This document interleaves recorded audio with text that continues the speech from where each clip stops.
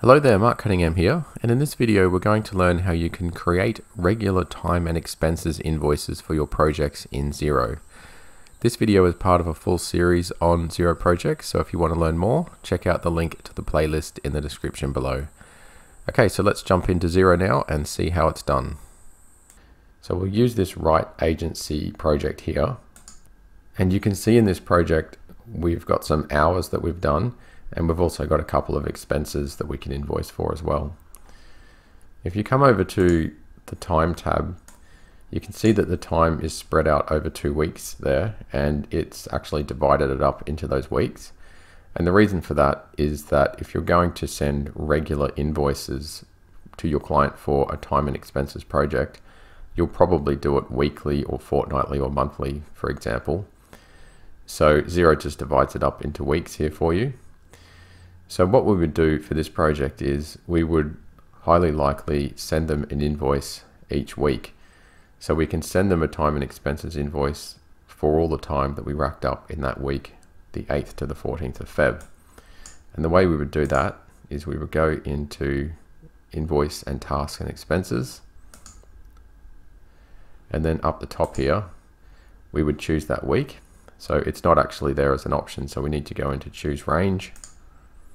And it was the 8th to the 14th.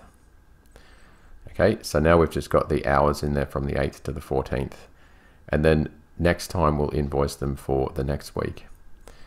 So let's also include the balloons in there. We won't include the handover meeting because that will come at the end of the project.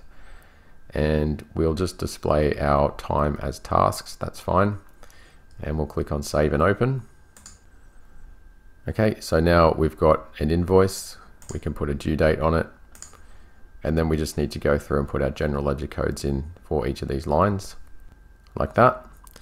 Okay, so now we've got each of those time entries split out, or we've got them split out into their various tasks at least, and we've got the balloons there.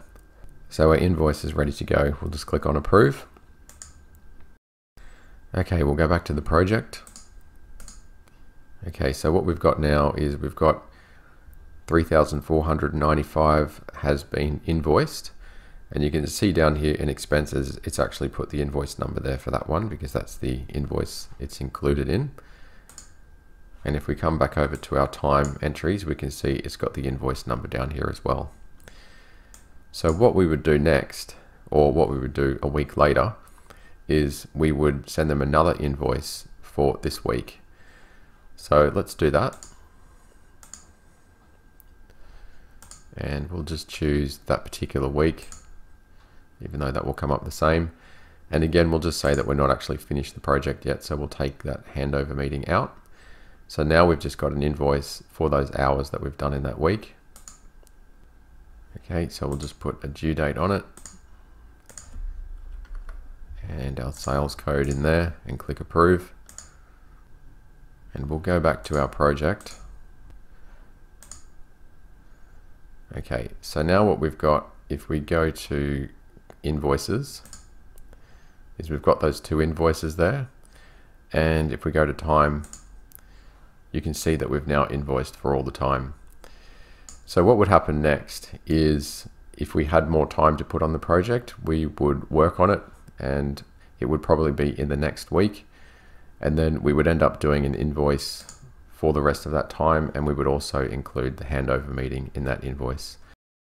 So that's how you can do regular task and expenses invoice for a project where you're not billing them in bulk at the end, for example, if you want to have payments as you go along for the actual work that you do and the actual expenses that you incur.